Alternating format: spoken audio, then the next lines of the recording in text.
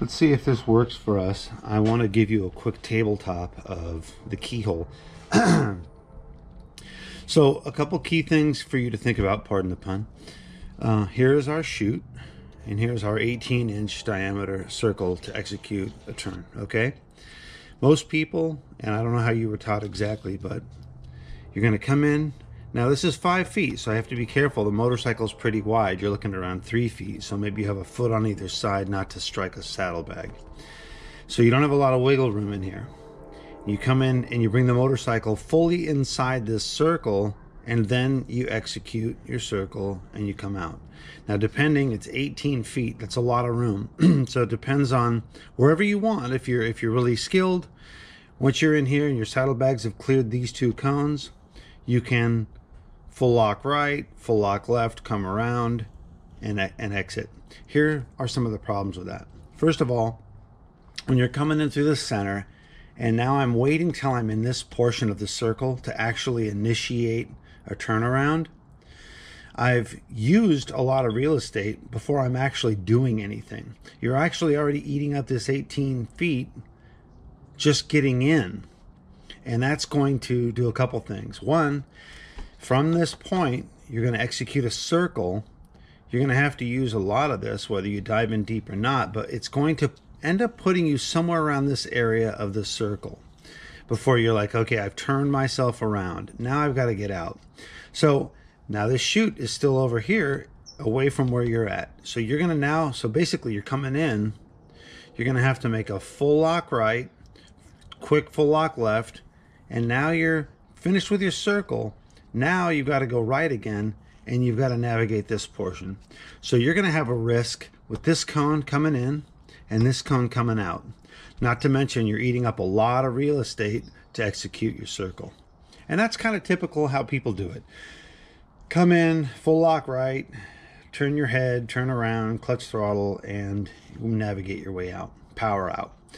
What I suggest, which is faster and safer and easier and just better, I don't mean to brag, but I'm telling you this stuff works. When you come in, what you're going to do is, we're going to assume on this one you want to make a counterclockwise circle. What I want you to do is, you're going to move the bike over to this portion, over to these cones. Yes, I know if you're taking this straight up and down, your saddlebag can hit that. That's why we don't take this straight up and down. What we're going to do is, we're going to initiate a right-hand turn right here. It's going to be right here. So what you're going to do is you're going to come into this chute, take a quick jog right as we're leaning. So I'm going to make this appear. This is our motorcycle. Pardon, it's my daughter's. So you're going to come in, and rather than just scoot your bike over to the left where you're going to clip these cones, you're going to dive in and add lean angle, and you're starting a turn right here. Right here, you're starting a turn, okay? So you'll have no problem leaning the motorcycle to, say, a 45 because you've got momentum. So we're going to drive into this circle. We're going to come in, take a quick jog left, drop the bike over, and execute a turn. So the big difference here is, now instead of having, say, normally this point somewhere in here that we're actually going to start trying to execute a turn, we're going to come in here, dive in left, and execute our turn here. So now this arc here is how we're getting in. And now we're way back here executing our left. Okay? So now what we want to do is, I say steer to the outside cone. I think you've heard me say that. In this case, these are going to be our outside cones. So what we're going to do is, now we're going to come in, we're going to be pushing the motorcycle over to these cones on our left. So we're using all of this pattern.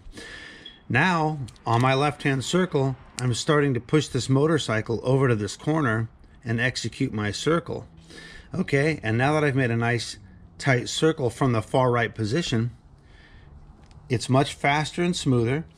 But now that I'm making this circle, take a look at what it does. It puts me much more in line with the exit than if I were to come in and start trying to, so I'll give you an example just so we can kind of see the difference. I come in here, I start trying to make my circle over here, and now take a look at where that puts me. Very, very different spot. So now I can just come straight out under acceleration rather than having to come back out and navigate this cone and figure out how to get back through here before I exit. Okay, so that's the difference. We're going to take a little, and I'm going to demonstrate this. We're going to take a little jog left. We're going to start a lean angle right here so we don't have any problem with this cone. We're going to drop in. We're going to come close to the cones on the right, and we want to make as tight a turn from this position as possible to position us as smooth as we can. We don't want to use all this real estate. Why? Because it's slower. It's a longer arc. We don't need that space, but we're eating up all this space, and this stays nice and tight, and then we drive straight out.